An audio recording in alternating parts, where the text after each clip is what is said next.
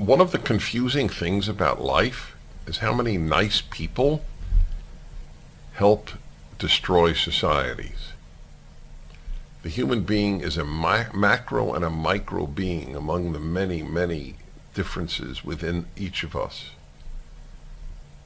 There were undoubtedly many nice slaveholders in the South. What's up, everybody? Major Retired Richard Ojeda here, and the GOP sure has some weird figures, all of them. The politicians, the media, the donors, they all have some very strange beliefs too. COVID deniers, climate change deniers, Holocaust deniers, all sorts of very peculiar, very false beliefs. Compared to that, Dennis Prager saying that there were many nice slaveholders in the South is just another Monday. For me, that's completely insane. For them, it's an easy pill to swallow. If you had been invited to one of their homes, you would have been treated beautifully, but they supported a vicious system. The left is a vicious system.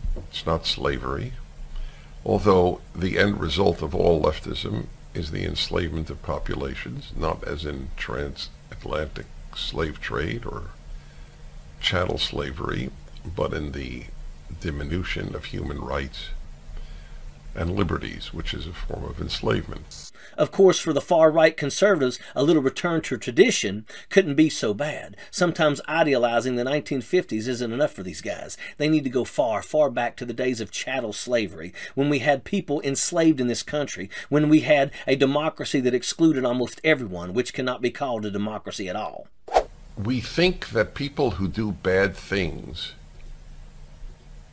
either think they're doing bad and so they're truly evil,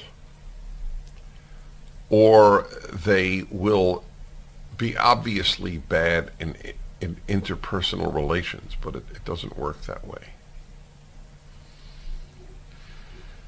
Nice people can support vicious things.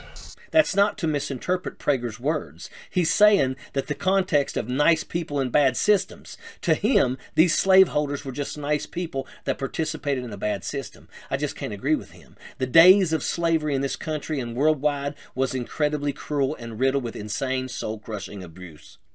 Slaveholders treated other human beings like they were cattle. The only people they were nice to were their other colleagues, the other slaveholders. What do you mean slaveholders were nice people that would treat guests kindly? Which guests? Because you sure know that anyone who didn't belong to their ruling class was treated inhumanely.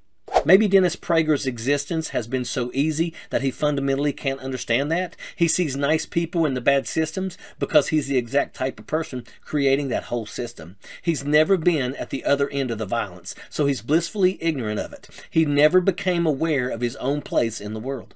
And he preaches this type of anti-intellectual, ahistorical nonsense. Prager is a head of Prager U, which creates conservative far-right propaganda for children. This man isn't just some fringe idiot with no sphere of influence. He's making pseudo-educational political content for kids.